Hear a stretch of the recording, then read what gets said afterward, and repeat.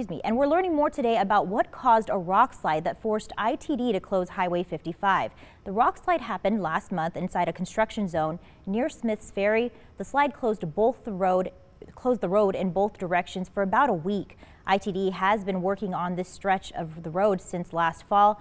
Their goal is to create more room for traffic, which they say will make the road safer. And while cutting into the hillside last fall, ITD says water from melting snow seeped into the hillside and destabilized the hill. Nobody was hurt during the slide, but in order to reopen the road, they hired contractors who were able to remove some rocks that were sitting on a hill next to the road.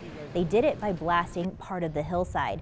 The road is back open to its original construction schedule, and here's what that road looks like right now. You can see it on your screen. The road is completely closed Monday through Thursday from 10 in the morning until 2 in the afternoon. Outside of that, the road is open to one-way alternating traffic. This schedule will remain in effect until late May. The project is expected to last through fall of 2022.